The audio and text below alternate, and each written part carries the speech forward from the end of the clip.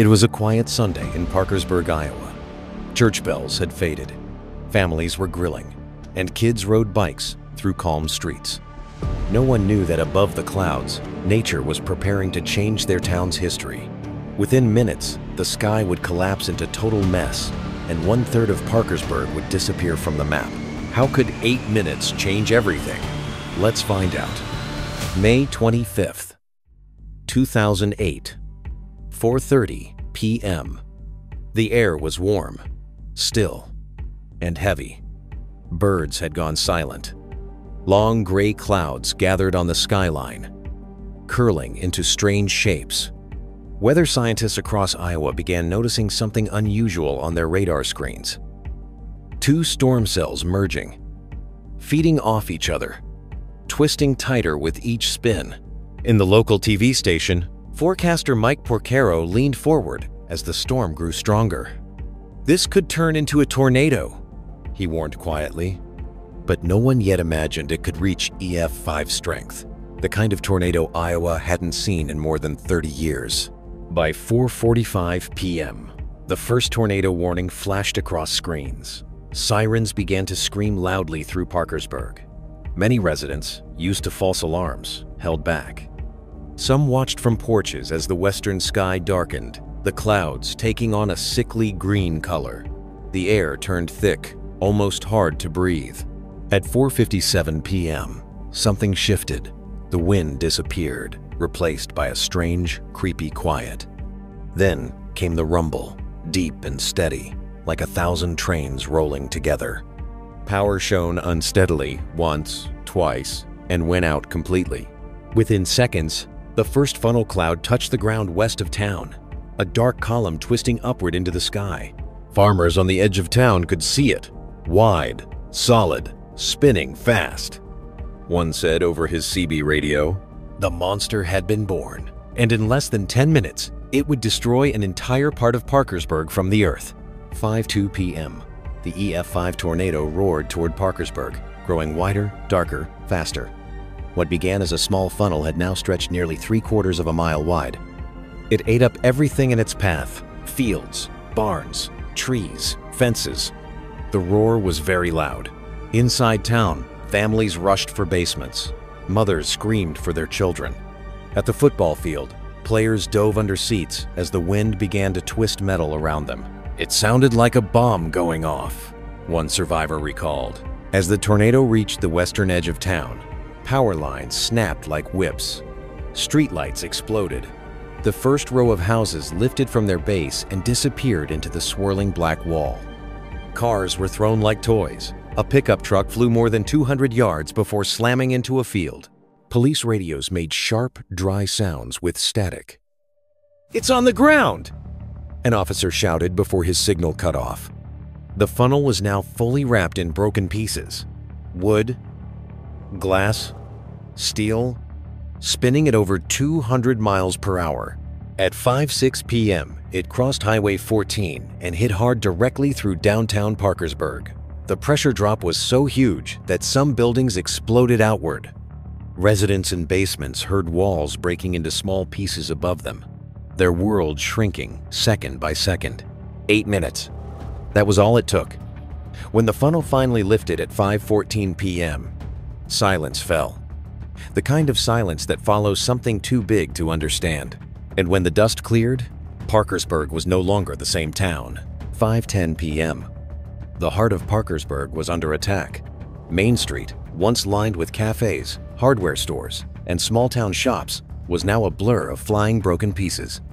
The tornado's core ripped through the center of town, flattening everything within seconds. People huddled in basements could hear the sound of their homes being pulled apart, wood breaking into small pieces, glass breaking suddenly, roofs ripping off like paper. One man later said, "It wasn't a sound. It was pressure." You could feel the air trying to pull you out. Streets disappeared under piles of ruins. Cars were rolled and crushed. Trees that had stood for generations were stripped bare, their trunks twisted into knots. The local high school lost its roof, and homes that had stood for decades became empty slabs of concrete. At the town's water tower, a camera caught the tornado's full size. nearly a mile wide, dark gray at the base, white at the top, glowing with lightning inside. It looked alive. Weather scientists confirmed later that wind speeds were more than 205 miles per hour. And yet, in the middle of the storm's mess, small acts of courage stood out. A volunteer firefighter ran door to door, pulling neighbors into basements moments before the tornado hit. A mother covered her son beneath a mattress, saving his life as their house disappeared. When the tornado lifted, Main Street was gone. 22 businesses had been destroyed. 1/3 of the town was left as broken pieces. 9 people were dead, dozens injured, and hundreds homeless. But among the destroyed remains, one thing remained: a flagpole still standing. The American flag, tangled but not broken. And as the storm moved east, Parkersburg faced its next challenge, surviving the after effects. 5:20 p.m. The roar was gone. The wind had stopped. In its place came a strange, empty silence that covered Parkersburg. The smell of rain and soft wall material filled the air. Dust hung so thick you could barely see a few feet ahead. Those who survived began crawling out of basements, climbing through broken wood and shattered glass. One man looked around and whispered, "It's all gone." Every street he knew, gone. Every landmark, gone.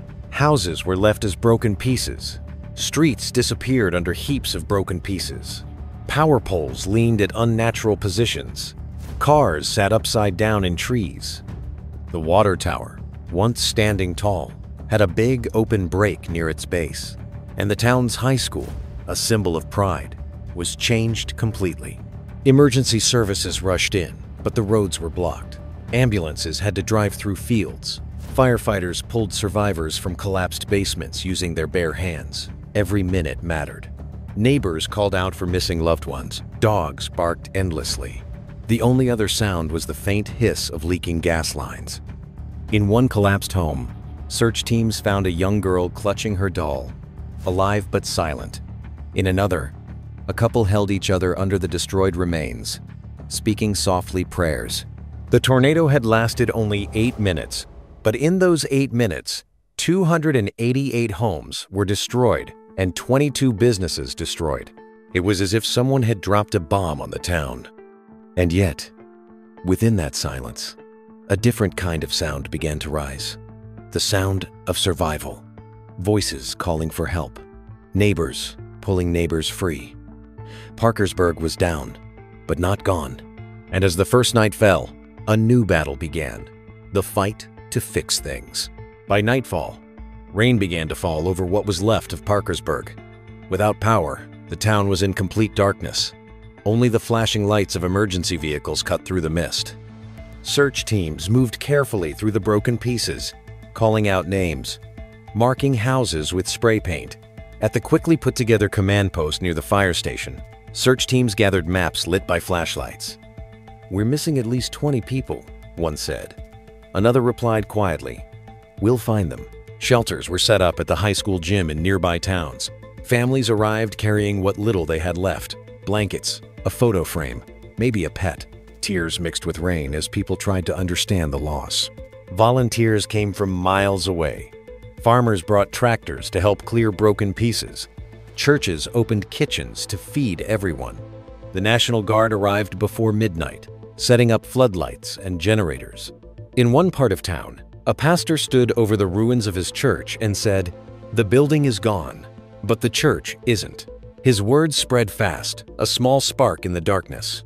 By dawn, the size of the destruction became clear from the air. Drone footage later showed an entire section of Parkersburg simply wiped out, nothing but gray piles stretching block after block. The damage was estimated at $75 million, but the true cost couldn't be counted in dollars. And yet, even as the town mourned, people began to fix things. Someone found the town's welcome sign and placed it upright near Main Street. Another hung a hand-painted message on a broken fence: "We will rise again." And they did. Weeks passed. The sound of chainsaws replaced the sound of sirens. Dump trucks and cranes rolled in from all over Iowa. Volunteers came in waves. Students, soldiers, neighbors, clearing broken pieces. one shovel at a time. The people of Parkersburg refused to disappear. Families who had lost everything pitched tents beside the bases where their homes once stood. Kids drew pictures of houses on pieces of plywood. Slowly, fixing things began. New homes went up with stronger walls, safer basements, and made stronger roofs. The local high school reopened in temporary classrooms.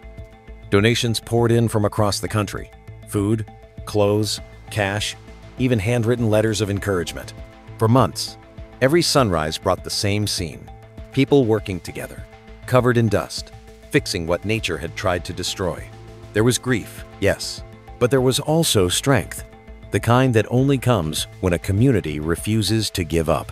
By the one-year anniversary, the town gathered at the rebuilt football field. The same place where players once hid under seats now sounded with cheers again. A new flag rose over the stadium, the same one that survived the storm. A local teacher said, "We lost 8 minutes of our lives, but we gained a lifetime of courage." The tornado had tested Parkersburg in the hardest way possible, but it couldn't break it. And as the new homes rose from the ruins, a new question remained: could it ever happen again? A year later, Parkersburg looked different. New roofs, new roads, and stronger shelters. But the marks of May 25th, 2008, still ran deep. The people had rebuilt their town, but the question on everyone's mind was why it happened, and could it happen again? Weather scientists returned to study closely what made this tornado so violent. Using radar data, they discovered that the storm had developed one of the very strongest spinning actions ever recorded in Iowa. The wind speed inside the funnel was more than 205 miles per hour, enough to rip pavement from roads and throw entire homes into the air. The key factor, they said, was timing: warm, humid air rising into cold, dry air at the perfect moment. One scientist described it as the atmosphere flipping a switch, and once that switch was flipped, there was no stopping it.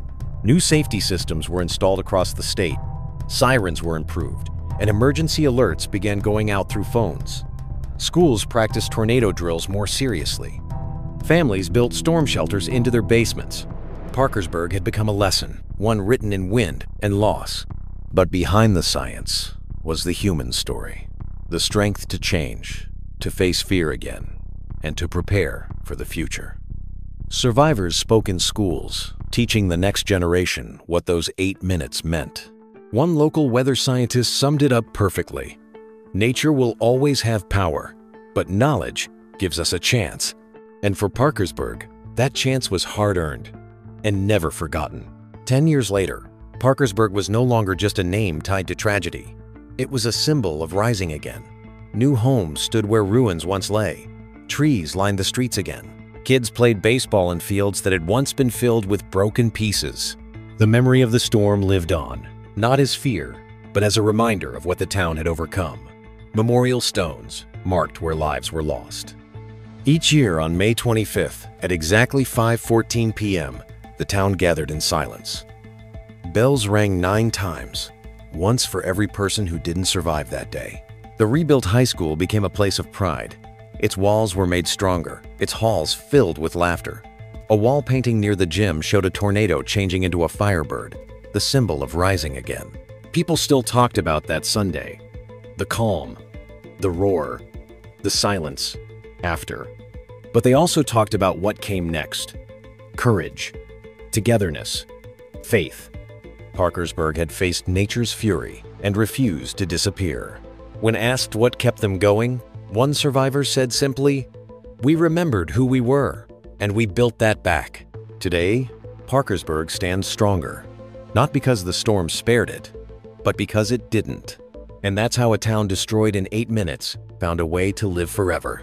In just 8 minutes, Parkersburg, Iowa lost 1/3 of its world, but it gained something can't be broken: strength. The storm took homes, lives, and history, but it couldn't take hope. Every brick rebuilt was a promise that even in nature's darkest moments, the human spirit stands tall. Subscribe for more true stories that prove survival is more than luck, it's courage.